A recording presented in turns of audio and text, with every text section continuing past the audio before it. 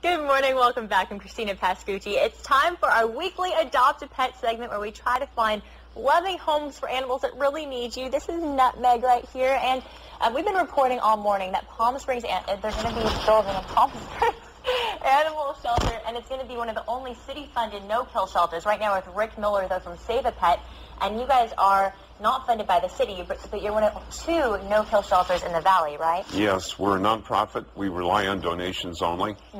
And right now, adoptions and donations, because the economy is so bad, they have dropped dramatically, both adoptions and donations. Right, and speaking of the economy, Molly that you have there on your lap, she was adopted, and they loved her, but they lost their home. They lost their home, and they had to give her back.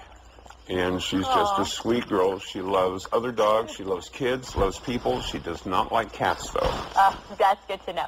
Tell us about Nutmeg here. Nutmeg was also on our show before. Nutmeg was adopted. She has so much energy. Nutmeg and then what happened? He's a Chiweenie. He's a litter of, I believe, 6 that one of our volunteers, Stacy Lawler, bottle fed them because they were so young.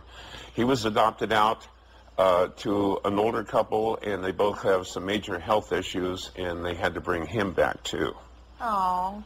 But he's a sweet little boy. But they are. They both love to play. They've both been licking you all morning. They're very lovable dogs. So if you want to adopt either of these, you can head over to Save a Pet. Let's get the information for you.